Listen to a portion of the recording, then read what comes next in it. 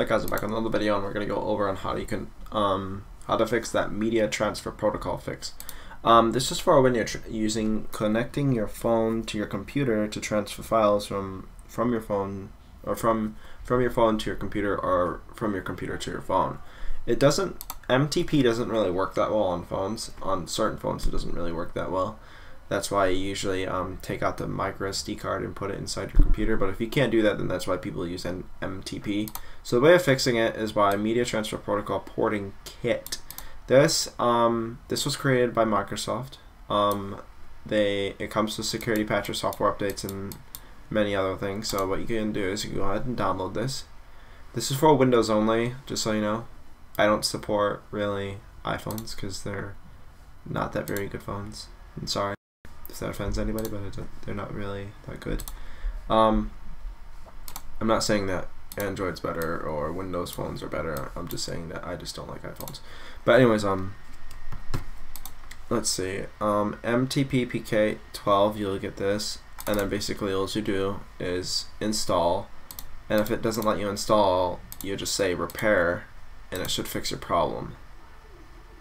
If it doesn't fix your problem, you can go ahead and leave a comment, and then I'll try to reply or message you.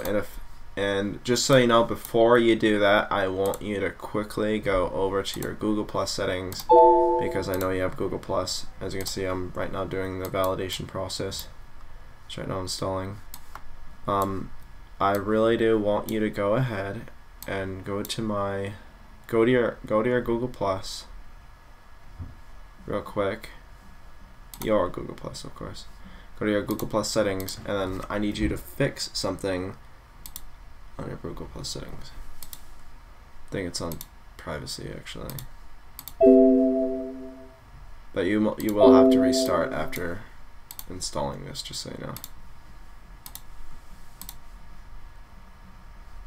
Or hold on. I don't know. This thing is really slow for some reason. Okay, here we go. This is the easiest way to do it. On your YouTube account, go to YouTube settings, go to edit on Google Plus, go straight down to I don't know what the fuck it keeps doing that. Go straight to YouTube, go to Google Plus settings, and then we need to go all the way see where it says who can comment on your public post. We're going to put that to anybody. The thing is that if I can't reply to you, if you don't have this on, I can't reply to you, so I won't be able to answer your question. So make sure you do that before doing anything, and make sure it's on anyone. Spread this